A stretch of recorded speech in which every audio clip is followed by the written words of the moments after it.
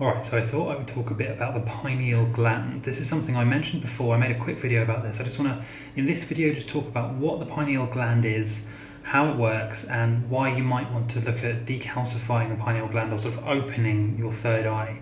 Now, the pineal gland is a small endocrine gland located directly between the two hemispheres of the brain. So, unlike a lot of other brain organs and brain parts, the pineal gland is actually not linked to one of the particular hemispheres. A lot of the parts in the brain are either left or right brain, right? But the pineal gland is actually right in the middle of the two hemispheres. It's about the size of a grain of rice. It's enormously important for things like your circadian rhythm, for regulating your sleep patterns, and it's also the main gland responsible for sexual maturation in males and females as well as you're developing. It's a hugely important thing. The actual purpose of the pineal gland is not really well known. It's obviously strongly linked to circadian rhythm, so your dreams and your sleep and how you feel and how your energy works, but we're not entirely sure what its purpose is and how it works. We do know a few things about it. So we know that if there's too much calcium deposits on the pineal gland, it starts to function worse. We know that with impaired pineal gland function, there's an increased risk of cancer. Now, most of these studies have been done mainly on animals.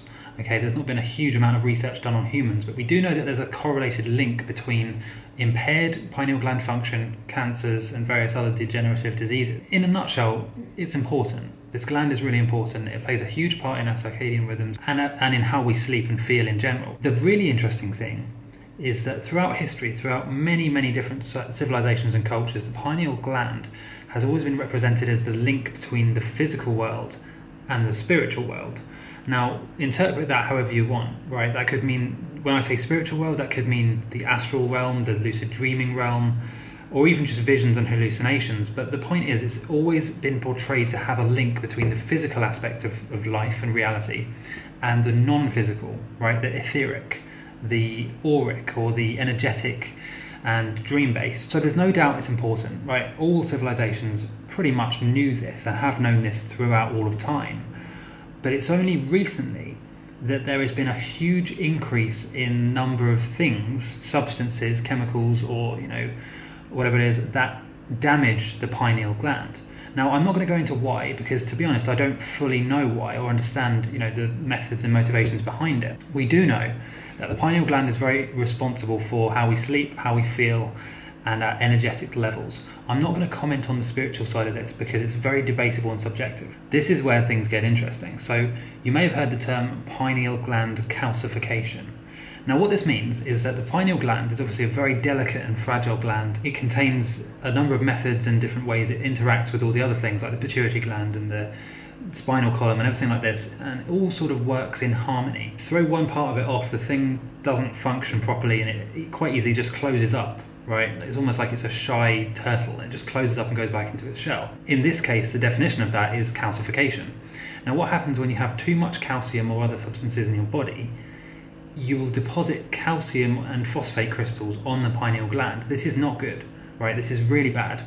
And over time, these phosphate crystals damage the pineal gland, make it function worse. As a result, you're less able to have a healthy sleep pattern. You're less able to think and feel right and good. There's also been a link between the pineal gland function and that gland also affecting other things, which therefore affect your ability to think and make rational decisions. I can't quite remember, full disclosure, I can't quite remember the exact link and how that happens, but I have definitely read about it, and it's something that I'm going to be researching a lot more and writing and making videos about in the future. Over the last few years, there's been a lot of fluoride in our ingestibles, right? In our water, in our toothpastes, and in all sorts of other things as well. Now, fluoride is a big contributor to calcification of the pineal gland. Fluoride is a poison, but for some reason fluoride is still being pumped into our water. If you look into the history behind this, I'm not going to go into it here, but if you just research it yourself, you'll see there's a very shady history behind fluoridation in the water. Those of you who know, right? Those of you who don't, maybe you should research it yourself. I'm not going to go into it because it's a bit of a rabbit hole. The fact is, for some reason, fluoride levels have been increased through water, toothpaste, and various other types of things. Other types of chemicals which can damage the pineal gland have been slowly added to our consumables, like to shampoo and to non-stick Teflon frying pans and all sorts of other stuff. And I'm not sure if this has been designed this way, but in order to, the end result of that is that we increase our intake of dangerous chemicals, which over time, right, and it won't happen overnight, but over a certain period of time, like, you know, the years we're talking here, it will damage your pineal gland, among other things, right? Now, maybe this wasn't the intended effect, but the fact is you should probably look into what you're consuming, whether that's, you know, the foods you eat and how they're prepared, the chemicals that are used to wash and treat your food, even vegetables. And that's why I normally try and get organic vegetables and I thoroughly wash them, but even that doesn't take out all of the damaging chemicals in them, like the pesticides and whatever. You know, the things you eat are important, but also the things you unwillingly consume.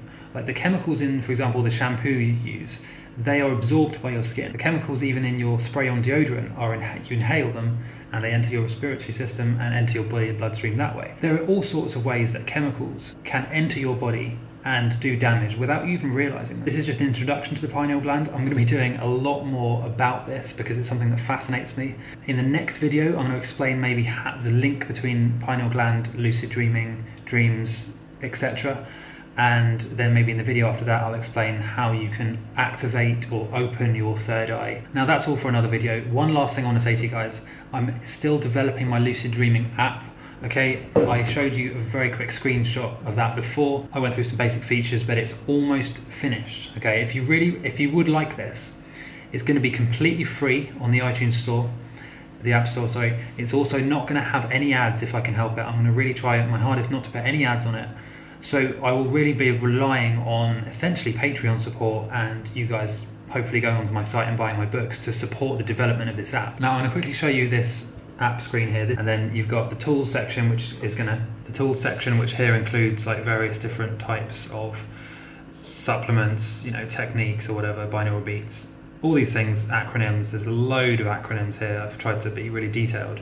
And then you've got the dream journal here, which is going to be auto sorted by month. You can search by lucid, non-lucid, add dreams. It tells you how to dream journal. And then I would argue the most important feature of the app, the reality check reminder. So there's loads of stuff here. You can set the reminders to be however often you want, random. But the point is, since I posted that video about the app the other day, loads of people, dozens of people commented saying they want it on Android. Now, I was unaware that there was such a demand for an Android app. I have pretty much spent my entire budget on developing the iPhone app. If you would like this same thing on Android, I really want to do this, but it's just not within my reach at the moment financially. It costs a lot to develop an app. I'm not coding them myself. I'm sort of directing somebody else to develop it for me. So if you would like to see the Lucid Dreaming app I'm about to release on iPhone on Android, and again, it will be free on Android, please consider donating on my Patreon and sort of becoming a supporter, or maybe going onto my site, buying one of my books or courses or whatever. Even if you can't afford to do that, please just leave a comment and a like on this video, maybe look at some of my other videos. Every view and every piece of engagement does help me, and that will provide me the support, hopefully, to develop this on Android, because I really want to get this out to as many people as possible. This is going to be a free app, which really will help you lucid dream. So yeah, go ahead and consider becoming a patron, or, you know, liking one of my videos, leaving a comment, buying one of my books, whatever, and I will see you next time.